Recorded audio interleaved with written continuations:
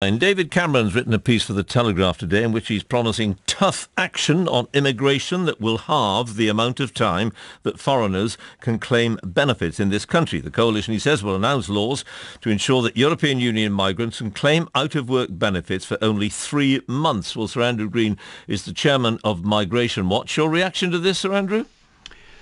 Well, it has to be a step in the right direction, but it may very well not be sufficient to deal with the issue.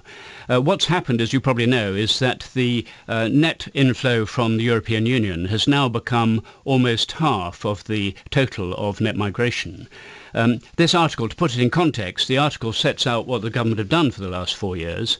They've done a considerable amount with considerable success. They've got non-EU down by about 30%.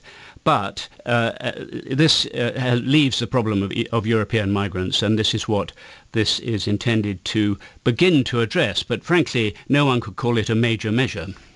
There's a problem, though, with the figures, isn't there? Because we had that report last year saying that 600,000 migrants were here, out-of-work migrants, but the European Union says that the number of people claiming job seekers allowance, which is the measure for it, obviously, was far lower, around 60,000.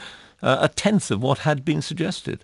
Yeah, there's a problem with the figures. One reason for that is that the nationality of benefit recipients is not recorded in Britain.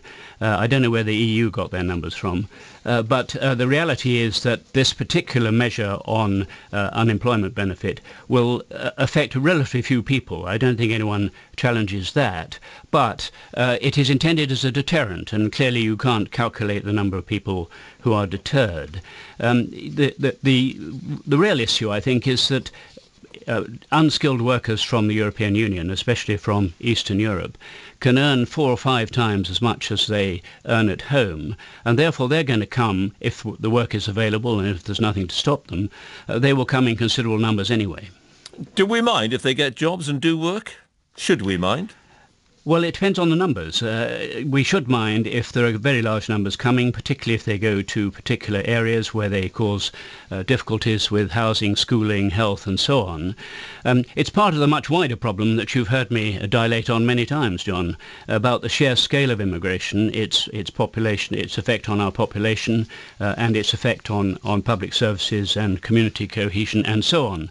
So yes, we need, certainly in our view, we need to get some kind of grip on the sheer scale of immigration, and that nowadays includes migrants from the European Union. And the single action you'd take tomorrow if you could?